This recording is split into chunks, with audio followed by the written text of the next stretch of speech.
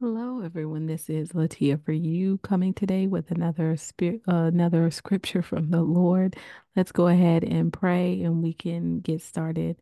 Dear Lord Jesus, thank you for all you've done. Thank you for your many blessings.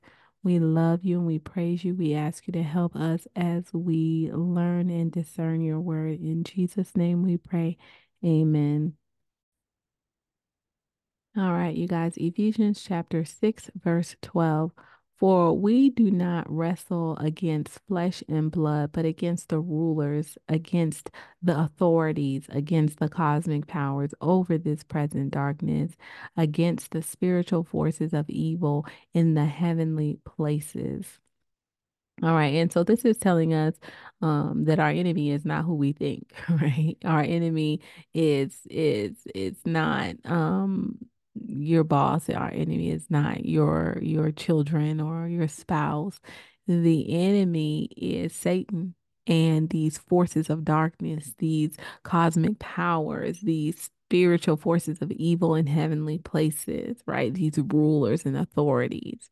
And so, if these are the actual enemy, then we should carry ourselves a little bit differently than aggressiveness in our physical, but more aggressiveness in our spirit, right? And so it says, Romans chapter 6, verse 2, by no means, how can we who died to sin still live in it? All right. And so this is talking about should we continue in sin that grace may abound, right? Of course not. We are dead to sin, right? It would make no sense to continue in sin if we are dead to sin. So what does this have to do with these rulers and this darkness and wrestling against flesh and blood? Well, if sin is dead in us and we're going about our lives and we are living our lives as if we are still in our old man, our old self, then maybe either the commitment wasn't they actually there or there's something driving you, right? Sometimes you have to recognize when there's something driving you.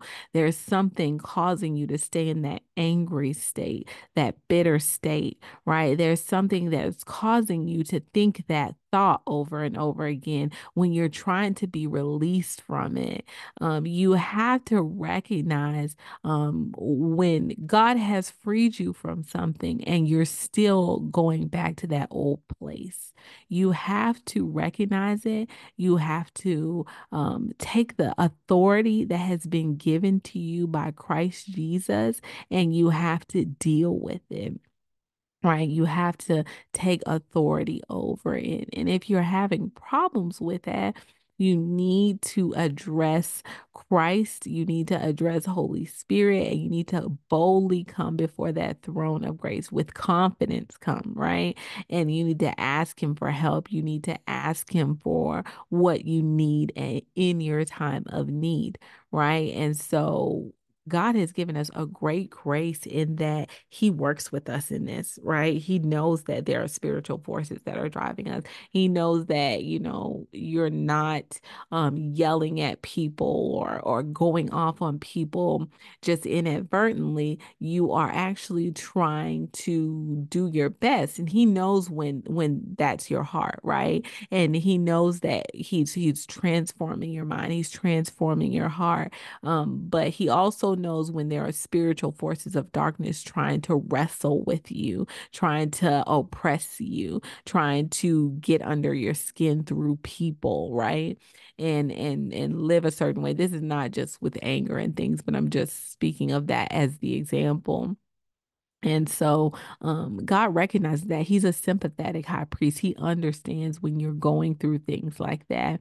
And He knows that, you have need of much grace, right? We're all in need of grace. And so if that's and we're all struggling with that old man, then we need to prioritize allowing Holy Spirit to come in, being honest with the Lord about everything. I mean, raw and brutally honest. Like, I don't know how to get through this. I don't know where to start, Lord. And God can help you when you're like that, right? When you're honest about it, when you admit you're wrong and you pray and you fight against those forces. You take that authority and you still come to him in that rawness. Lord, I still don't know what to do. I need your help. I need you to show me my way through this.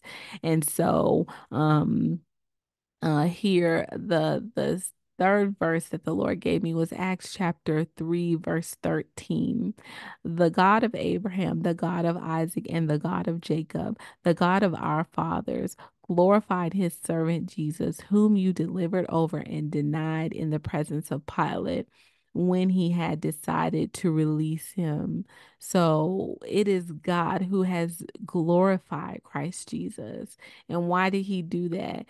He did it so that we could be children of God. He did it so that we could stop in this nature and take authority over it, right? He is the one who is pouring out this great grace, right? It is the Christ who is doing this. And here the people are confronted with themselves, right? They are being confronted with what they've done.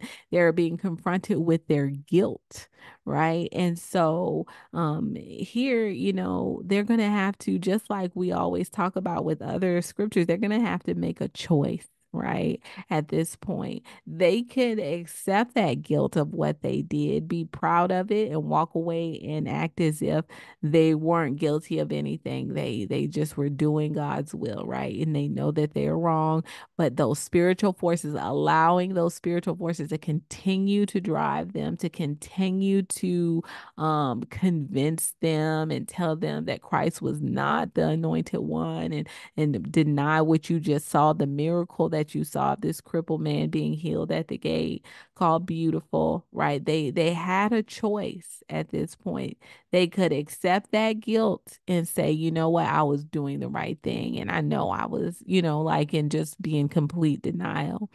Or they could choose Christ at this point, right? They could choose Christ. They could reject the old man, reject the sin nature, reject all these forces of darkness that are driving them, and die to self, allow that guilt to be laid at their feet and say, hey, Lord, forgive me of my sins, forgive me for what I've done, Lord. I'm wrong. I need your help. Jesus, I accept you into my heart, right? And at that point, they're turning away from sin. They're turning away from these forces of darkness. Does that mean they're going to stop? No.